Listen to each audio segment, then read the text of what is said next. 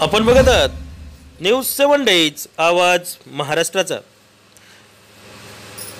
पाटोदा तालुक्यातील मौजे वैद्य किन्नी 2400 लोकसंख्या असलेल्या गावाला तलावावरून गावातील ग्रामीण पाणी पुरवठा योजनेद्वारे सांडपाण्याचा पाणी पुरवठा 2-3 दिवसाआड होतो, परंतु पिण्याच्या पाण्यासाठी पायपीट करावी लागते।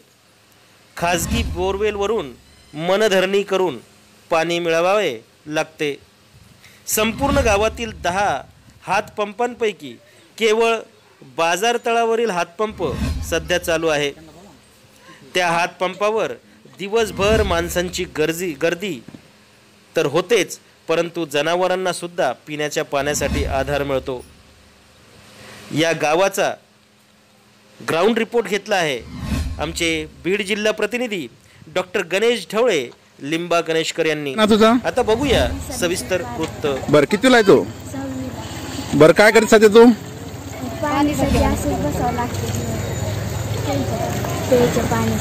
प्यायच्या पाण्यासाठी दिवस वाचत बसावं लागतंय। आणि कुठं राहतात प्यायचं पाणी? हिंडावं लागतं। तुमचं? प्रियंका सिद्धेश्वर डोके, गाव राहणार वैद्यकीय, तालुका पाटोदा, जिल्हा बीड। बरं सध्या काय अडचण आहे पाण्याची नेमकी? आम्हाला सांडपाणी येतं पण पुरं होत नाही आणि प्यायच्या पाण्याची खूपच अडचण आहे। प्यायचं पाणी कुठून आलं तुम्हाला? प्यायचं पाणी असं लोकांच्या बरोबर जावं लागतं आणि ते द्यायला जरा काटकसर करते। बरं शासनाकडून काय अपेक्षा आहे तुमची नेमकी? शासनाकडून आम्हाला एवढीच आहे की मागणी की आम्हाला स्वच्छ पाणी प्यायसाठी देणे। आता तुमचं? साखरबाई मनोहर पारे, गाव वैद्यकीय। बरं काय पाण्याची काय अडचण नेमकी? पाण्याचं सांडपाणी येतं आम्हाला 2 दिवसाला। प्यायच्या पाण्याची जरा अडचण आहे, आम्हाला ते पाणी शुद्ध पाहिजे प्यायला। कुठून आणता प्यायचं पाण्यासाठी? आता हिंडावं लागतं असं बोर हिरायला। तुम्हाला जलशुद्धीकरण प्रकल्प पाहिजे माझं, घरोघरी नळ जोडणी पाहिजे। तुमचं? पोपट कोकण पाडा। बरं काय गाव? वैद्यकीय। तुम्ही पाणी सोडण्याचं काम करता का? हा। बरं कशी परिस्थिती पाण्याची? पाण्याची परिस्थिती चांगली, पण लाईटीची येळाबाई जरा थोडं मागं पुढं होतं, नाही तर रेग्युलर पाणी चालते। बरं तलावावरचं पाणी येतं, पाणी शुद्धीकरण केंद्र वगैरे आहे का? नाही, हे डायरेक्ट पाणी येतं समजा वगैरे? हा डायरेक्ट। पिण्याच्या पाण्याची काय व्यवस्था लोकांची? बोर आहे, हातपंप इथं, टँकर वगैरे चालू आहे का? हा टँकर बी चालू आहे। नाही टँकर नाही चालू। बोरवेल अधिग्रहण केलेत का सरपंचांनी वगैरे? अतिक्रमण काय केलं ते काय माहिती नाही। बरं सध्या बोराही चालू आहे, हातपंप चालू आहे। आता काय ना तुमचं? आशाबाई, गाव वैद्यकीय। बरं नेमकं पाण्यासाठी एवढा एकच हापसा आहे का? पिण्याच्या पाण्यासाठी? पिण्याच्या पाण्यासाठी। आणि सांडपाणी किती दिवसाला येतं? येतं की 8 दिवसाला। ते तळ्याचं येतं पाणी, पण ते पिण्यासारखं नसतं समजा वगैरे? पिण्यासारखं। परत ही गाव ही वस्ती जी आहे भीम वस्ती आहे ना, आणि या गावामध्ये अजून दुसरा कुठला हापसा आहे का? पण आता बंद पडले, सध्या बंद पडले, एकच चालू आहे। बाकीचे जे लोक आहेत त्यांची पिण्याची पाण्याची काय सोय आहे त्यांची?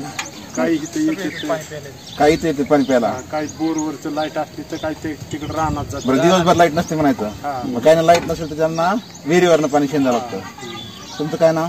माझं नाव कोण? बर तुम्ही काय करता? काय ना तुमचं? मका। बर किती पाणी हापसा दिवसभर चालतो का? हा दिवस रात्र चालतो। बरं ताई नेमकी जर जिल्हाधिकाऱ्यांकडे तुम्हाला मागणी करायची असेल समजा बरं, काय मागता तुम्ही? काय नेमकं म्हणणं काय तुमचं नेमकं? आता उन्हाळ्याच्या मे आलाय, आता वर जास्त पाणी टंचाई जाणून जाणार आहे समजा वगैरे, मग पाण्यासाठीच हे करतो ना, दुसरं काय? हो काय मागणी तुमची नेमकी? काय म्हणणं तुमचा? आता हे जिल्हाधिकारी साहेबांकडे आम्ही मागणी करणार समजा, काय मिळालं तुम्हाला? काय अपेक्षा तुमची? काय आम्हाला पाणीच नाही म्हणून हे करतो काय? पाणी नाही म्हणून हापसा बोरवेल काय मिळावं असं तुमची अपेक्षा काय नेमकं? बोर द्यावा ना मग आम्हाला। शासनाने तुम्हाला बोर द्यावा असं विनंती। या ठिकाणी जर पाहिलं आपण तर वैद्यकीय गावामध्ये इतक्या मोठ्या प्रमाणे लोकसंख्या असताना सुद्धा हे जय भीमनगर आहे ना, हे असताना सुद्धा या लोकांना 8 ते 10 दिवसांना सांडपाण्याची व्यवस्था आहे, परंतु या ठिकाणी लोकांना पिण्याची पाण्याची व्यवस्था नसल्यामुळे या लोकांची अशी मागणी आहे की मे मध्ये उत्तरोत्तर उन्हाळा वाढत जाणार आहे, त्यामुळे कमीत कमी शासनाने यांना एखादा बोरवेल किंवा अजून एखादा हातपंप येऊन द्यावा। News 7 days doctor Ganesh Dhawale, Beed.